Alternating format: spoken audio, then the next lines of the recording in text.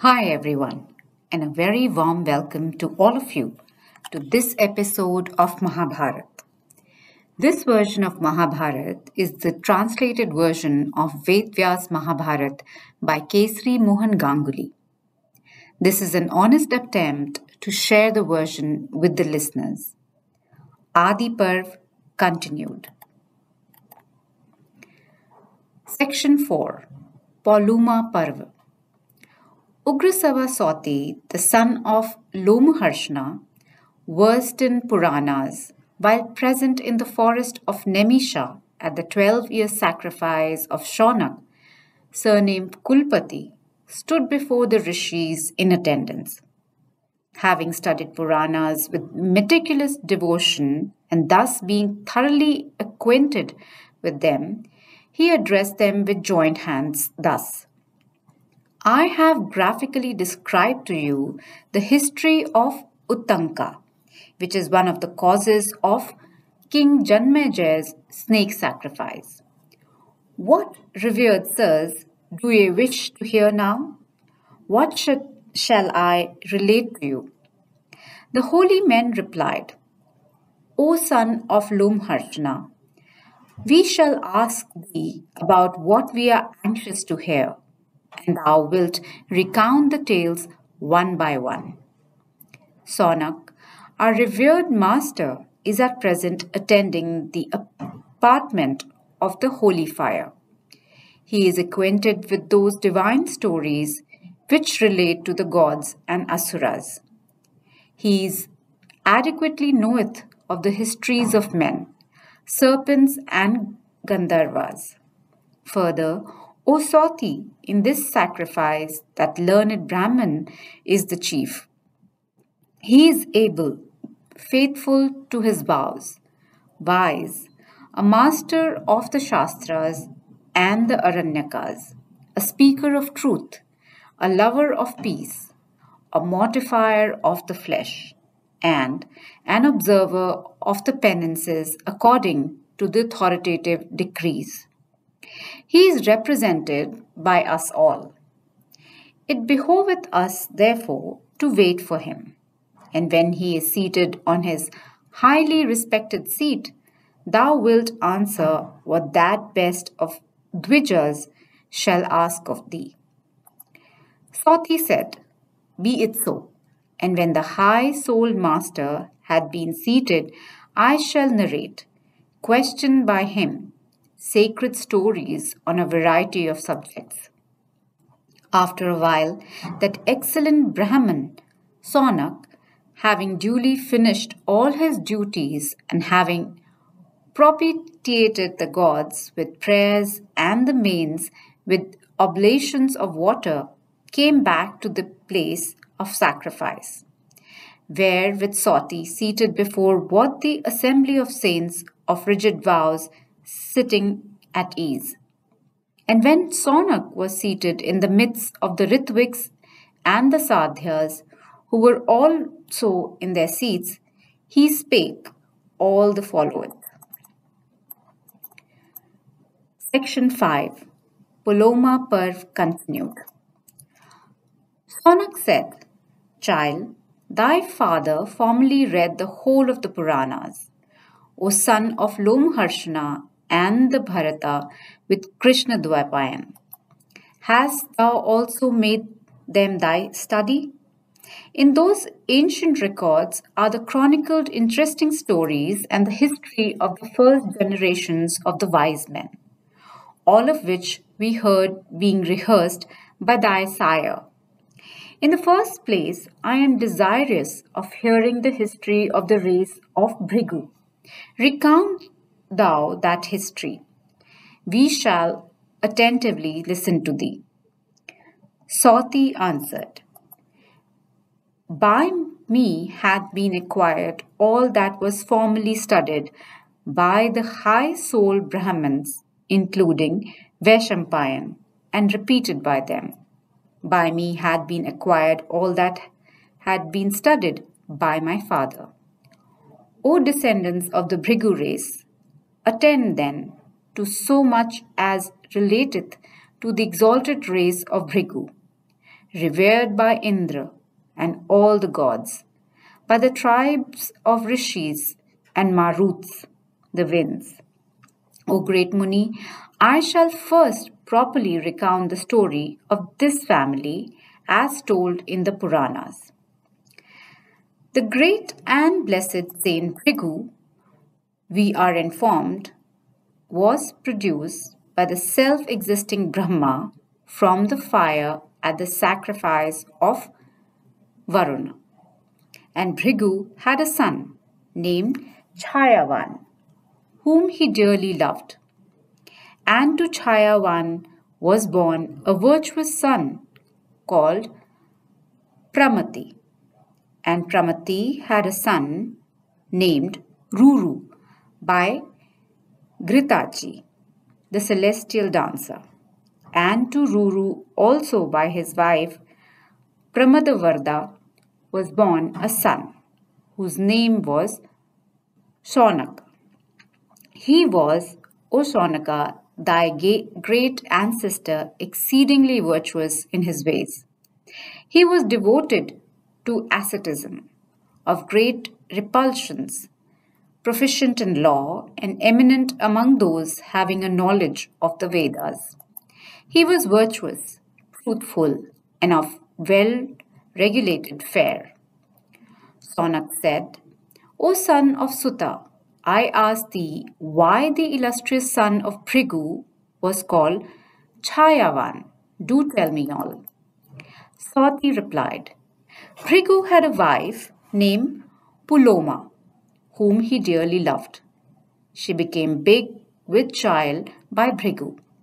And one day, while the virtuous continent Puloma was in that condition, Bhrigu, great among those that are true to their religion, leaving her at home, went out to perform his ablutions.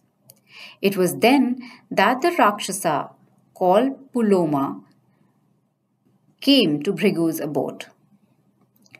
And entering the Rishi's abode, the Rakshasa saw the wife of Bhrigu, irreproachable in everything. And seeing her, he became filled with lust and lost his senses.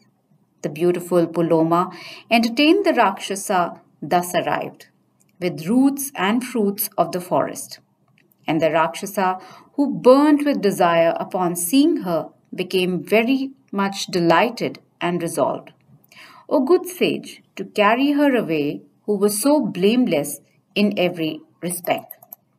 My design is accomplished, said the Rakshasa, and so seizing that beautiful matron, he carried her away. And indeed, she of agreeable smiles had been betrothed by her father himself to him, although the former subsequently bestowed her, accordingly to due rights, on Bhrigu. O thou of the Bhrigu race, this wound rankled deep in the Raksasa's mind, and he thought the present moment very opportune for carrying the lady away. And the Rakshasa saw the apartment in which the sacrificial fire was kept burning brightly. The Rakshasa then asked the flaming element, Tell me, O Agni, whose wife this woman rightfully is? Thou art the mouth of gods. Therefore, thou art bound to answer my question. This lady of superior complexion had been first accepted by me as wife, but her father subsequently bestowed her to the false Bhrigu. Tell me truly if this fair one can be regarded as the wife of Bhrigu, for having found her alone, I have resolved to take her away by force from the hermitage. My heart burneth with rage when I reflect that Bhrigu had got possession of this woman of slender waist, first betrothed to me.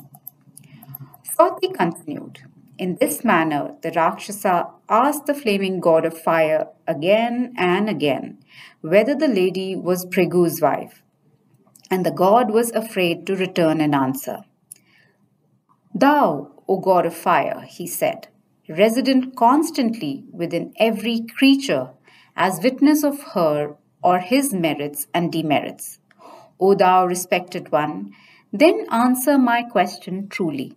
Has not Phrigu appropriated her who was chosen by me as my wife?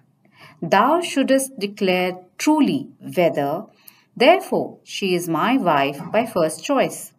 After thy answer as to whether she is the wife of Phrigu, I will bear her away from this hermitage, even in sight of thee. Therefore, answer thou truly. Sati continued. The seven flamed god, having heard these words of the Rakshasa, became exceedingly distressed, being afraid of telling a falsehood and equally afraid of Bhrigu's curse. And the god at length made answer in words that came out slowly. This Poluma was indeed first chosen by thee, O Rakshasa, but she was not taken by thee with holy rites and invocations. But this far famed lady was bestowed by her father on Bhrigu as a gift from desire of blessing. She was not bestowed on thee, O Rakshasa. This lady was duly made by the Rishi Bhrigu, his wife, with Vedic rites in my presence. This is she. I know her. I dare not speak a falsehood. O thou best of Rakshasas, falsehood is never respected in this world. Sati said, O Brahman, having heard these words from the god of fire, the Rakshasa assumed the form of a boar and seizing the lady, carried her away with the speed of the wind, even of thought. Then the child of Bhrigu, lying in her body, enraged at such violence, dropped from his mother's womb, for which he obtained the name of Chayavan. And the Rakshasa, perceiving the infant drop from the mother's womb, shining like the sun, quitted his grasp of the woman, fell down, and was instantly coveted into ashes. And the beautiful Puloma, distracted with grief, O Brahman of the Bhrigu race, took up her offspring Chayavan, the son of Bhrigu, and walked away. And Brahma, the grandfather of all, himself saw her, the faultless wife of his son, weeping.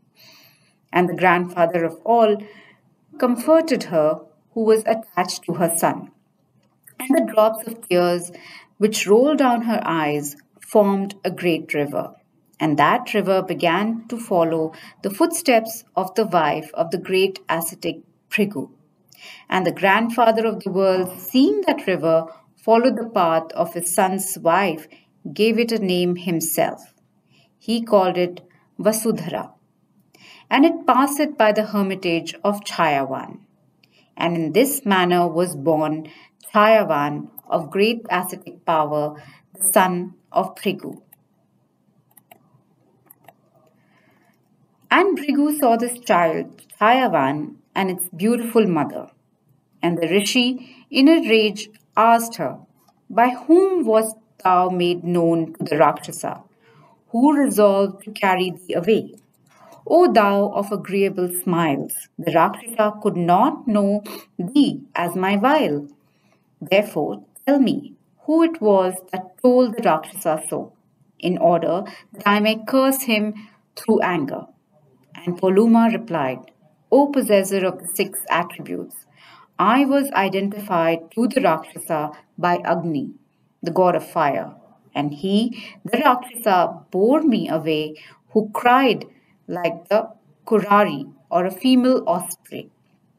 And it was only by the ardent splendor of this thy son that I was rescued. For the Rakshasa, seeing this infant, let me go, and himself falling to the ground was turned into ashes.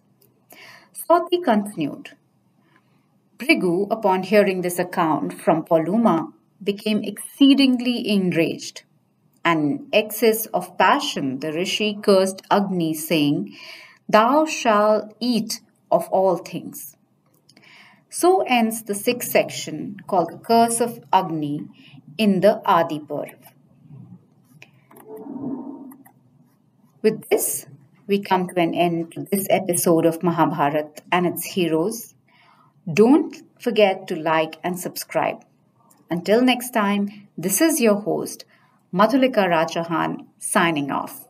Stay healthy always. Narayan Narayan.